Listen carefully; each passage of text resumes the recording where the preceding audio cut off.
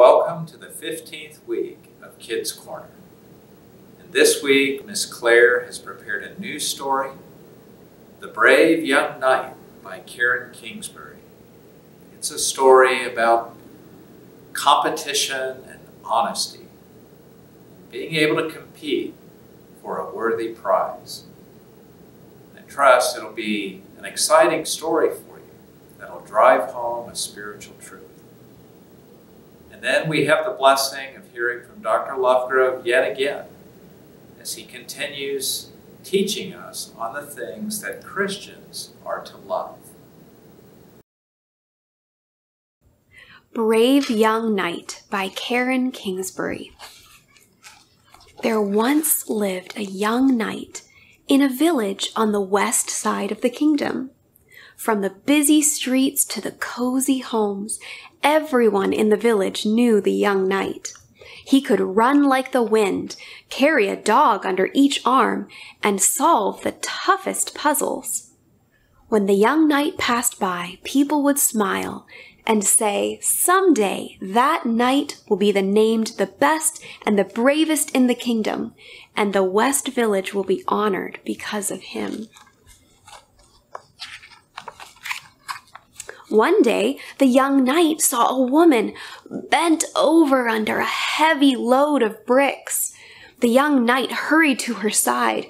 "Ma'am," he said, "may I carry your bricks for you?" Every day after that, the young knight met the woman at the brickyard and carried her load of bricks until her house was built. Another time, the bridge over the river washed away. The men in the West Village puzzled over how many logs they would need to build a new bridge, but the young knight had a plan. The men did as the knight said, and sure enough, they figured out exactly how many logs were needed to build a bridge across the river. But the young knight of the West Village was more than blazing fast, fiercely strong, and deeply intelligent. He was also kind. Once, when the children were out playing, the young knight noticed a boy whose legs hadn't worked since he was born. The knight said, "I can be your legs." He put the boy on his shoulders and ran in circles around the field, and the wind whipped in the boy's hair, and they both laughed and laughed. The young knight was kind that way. Now, the kingdom was made up of 4 villages: the West Village, the East Village, the North Village, and the South Village. The king announced that the bravest knight of the kingdom would be named Prince, and everyone hoped a knight from their village would be chosen. A knight from the East Village was said to be so fast that he could outrun his horse. When the knight from the West Village heard this, he practiced his running over and over again. "Oh, I'm trying," he told his father, "but I'm not sure if I'm the fastest knight in the land." His father smiled. "My son, the bravest knight is not always the fastest. Follow God, and He will help you run the race." Word traveled around the kingdom that a knight from the South Village was said to be so strong that he could carry a horse under each arm. When the young knight from the West Village heard about this, he practiced lifting 3 dogs, then 4 dogs, then 5, but he never could manage to lift his horse. "I'm trying," he told his father, "but I'm not sure if I'm the strongest knight in the land." Again, his father smiled. "My son, the bravest knight is not always the strongest. Faith in God will give you the strength you need."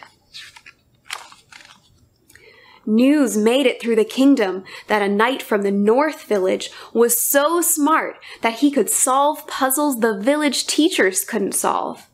When the young knight from the West Village heard this, he solved every puzzle he could find. But he never was summoned by the village teachers to solve anything for them. "I'm trying," he told his father, "but I'm not sure that I'm the smartest knight in the land." His father smiled one more time. "My son," he said, "the bravest knight is not always the smartest. Ask God, and he will give you great wisdom." Soon the king called these 4 knights together. "I will stage a competition," said the king. "Bravery means many things. You will be tested in speed, strength, and intelligence. At the end of the competition, I will determine which of you is the bravest. Which of you will be named the prince of the kingdom." A few minutes into the race, the knight from the East Village shouted to the others, "I know a shortcut! Never mind the course marked out for us." He made a turn off the path and beckoned to the others, "Follow me." And the knights from the South and the North villages did just that. But the young knight from the West Village stayed on the course and crossed the finish line long after the other 3 knights did. The second competition tested their strength. The king said, "In the lumberyard, find the biggest log you can carry from those I've set aside for you and bring it back to me." When they reached the lumberyard, the knight from the South Village pointed to a different pile of logs. "Some of those are hollow," he said. "We can carry much bigger logs if they are hollow." He nodded at the others. "Come," he said, "follow me." And the knights from the East Village and the North Village did just that. But the young knight from the West Village found a medium-sized log from among those the king had set aside. When he brought it back to the king, his was the smallest of all the logs, but it was solid. The final competition tested intelligence. The king handed each of the knights a treasure map marked with different puzzles. "You must solve each puzzle along the way," the king told them. "Find your treasure and bring it to me." When they'd each solved a few puzzles, the knight from the North Village saw that the king was not around. "I know a man in town," he said, "who can give answers to puzzles, 10 for $1.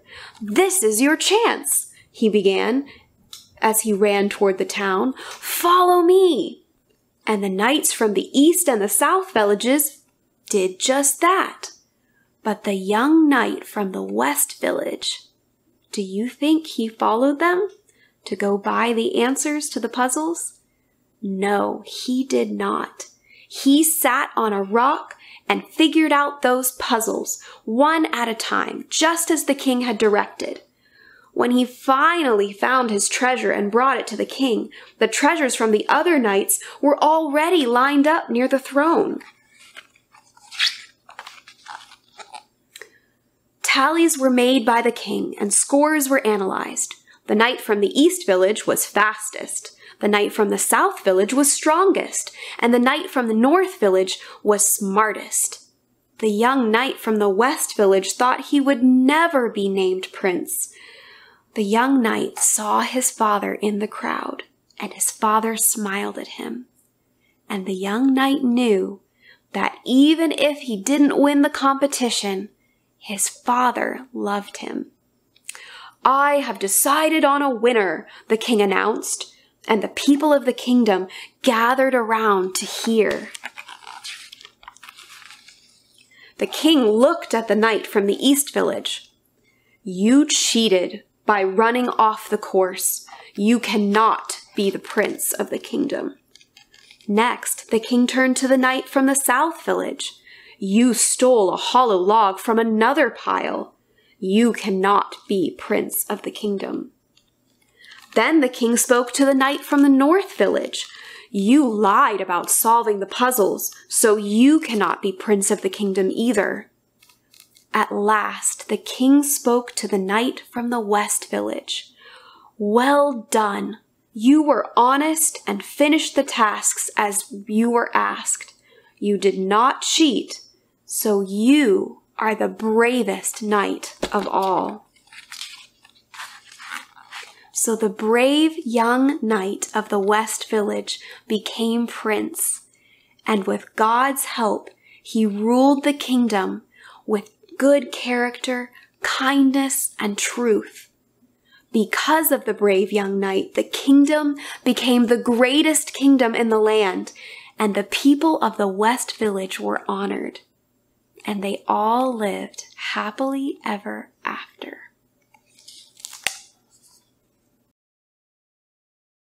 In the last lesson, we learned that God loves justice, and we are told to do justice. We found this in Micah 6:8, which says, "What does the Lord require of you, but to do justly?" Because injustice is bad, and justice is good. But did you know that there is something better than justice? It's the next thing in Micah 6:8. The verse says to do justly and to love mercy. Does that really mean that mercy is better than justice? Well, it is. Listen to James 2:13. Mercy triumphs over judgment. So Micah tells us these two things. Do justly, that's good. And love mercy, that's better. So what is mercy? Here are some definitions. Justice is getting what you deserve. Grace is getting something good that you don't deserve. And mercy is something bad that you do deserve, but you don't get it. You can see this idea in Psalm 103. The Lord is merciful. What does that mean? He hath not dealt with us after our sins. We deserve something bad, but God found a way to get us out of it. That is mercy. So all through the Bible, you see these two twin ideas. The Bible talks about justice a lot, but it is often paired with mercy.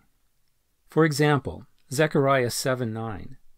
Thus speaketh the Lord of hosts, saying, Execute true judgment and show mercy. Here is another example. In Matthew 23, Jesus was criticizing the Jews. Woe to you, scribes and Pharisees, hypocrites! You pay tithe of mint. You have a garden, and you go out and you pick 10 mint leaves for your lunch. And you set one of them aside to take to the temple and give to God. That's a tithe. And that's not bad.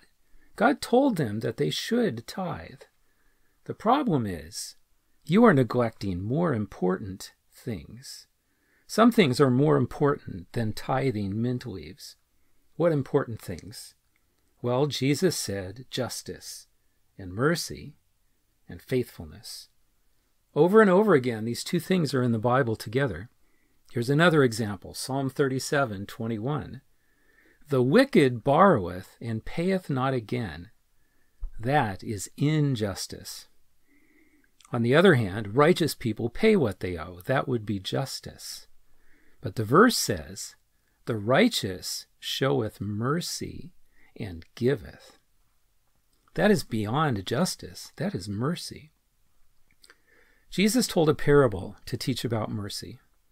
It's in Matthew 18, and there's a king. And he has a servant, and the servant owes him a lot of money. So he calls the servant and he says, You owe me a lot of money. Pay up. But the servant says, I can't pay. I don't have that much money. So the king says, Then you go to jail. And not just you and your family too. Your wife and your kids. You will all go to jail. That's justice. This man really does owe a lot of money. Going to jail is the legal punishment if he can't pay. But the servant says, Have patience with me. Show me mercy, and I will try to pay you back later. So the king changes his mind. Okay, he says, I forgive your debt. You don't have to go to jail. You don't even have to pay me back. That's mercy. But that's not the end of the story. The servant goes away and meets one of his friends. The friend owes him just a little bit of money.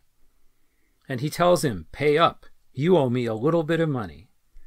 His friend says, I can't pay. I don't have any money. Then you go to jail. That is the just punishment. No, the friend says, have patience with me. Show me mercy. But this man does not show any mercy. He says, no, you go to jail. That is just. He has the right to do that if he wants to. But it's not good, because the king just showed him a big mercy. So the king shows up and he says, you are wicked. I had mercy on you. You should have mercy on your friend. So now you will go to jail.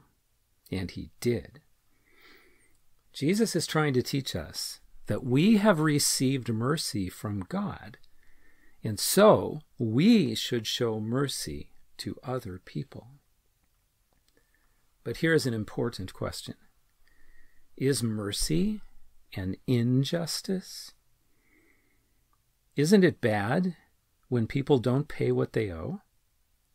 Here is our king again, and the servant who owes him a lot of money. But here comes a soldier with a sword, and he tells the king, this is my friend, and I say he doesn't have to pay. If you try to make him pay, I will kill you. Is that mercy?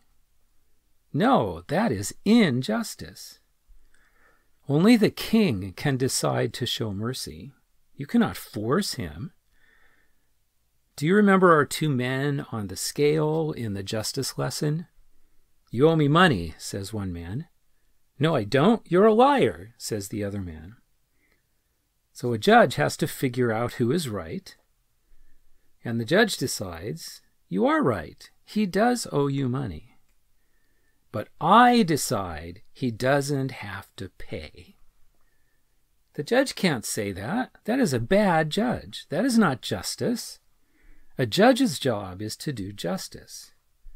The man who was wronged, only he can have mercy. This is so important because we are all in trouble. We all have a debt we can't pay. God says that we are all sinners, and the wages of sin is death. This is not about money. This is much more serious. And God is a righteous judge. He's not going to say, never mind, we will just forget it. You can go free. No, God says the penalty must be paid. So what can we do? Well, God thought of a wonderful plan. Jesus came and paid the penalty for us. The penalty is paid, so God can let us go free. In fact, it is right, it is just for him to do so. He is not canceling the penalty. The penalty was truly paid. So God found a way to have justice and mercy both. Because God loves justice, but he also loves mercy, and so should we. Do you recognize this man? This is William Shakespeare. He is one of the most famous authors ever. We don't usually quote him in Bible lessons because his writings are not inspired like the Bible. They are just the ideas of a man. But he wrote something famous about mercy that is worth thinking about. It shows up in a play he wrote called The Merchant of Venice. This is an exciting play, including a story about a shipwreck and a man who is in big trouble, who owes a lot of money because of the shipwreck. The man who loaned the money, he wants his money back, and he is demanding justice. But a wise and kind lady named Portia talks to him and asks him to have mercy. This is a long speech, but listen carefully and see if you can understand it. Portia says that mercy is an attribute of God himself. That is true. God is merciful. And earthly power doth then show itself most like God's when mercy seasons justice. She is saying you would be more godlike if you would show mercy. And then she says this: in the course of justice, none of us should see salvation.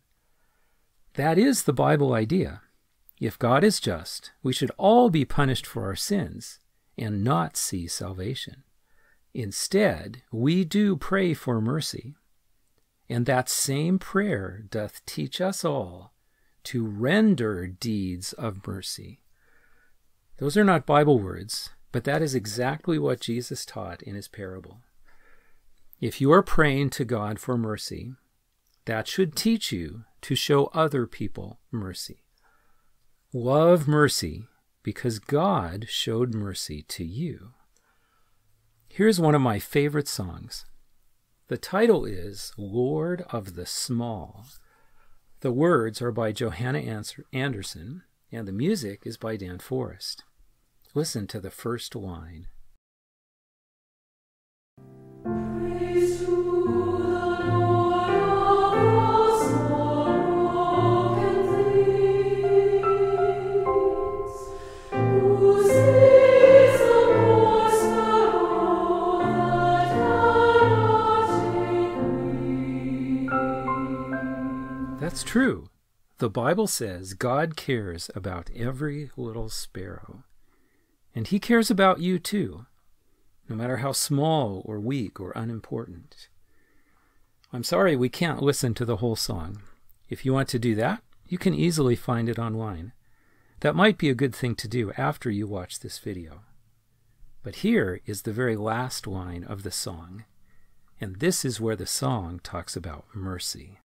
He sees his dear children through mercy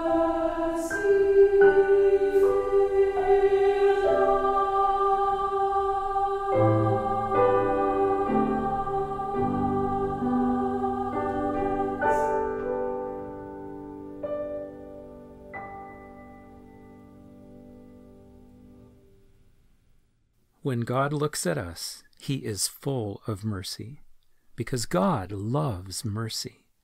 And you should too. Love mercy. That is this week's love command.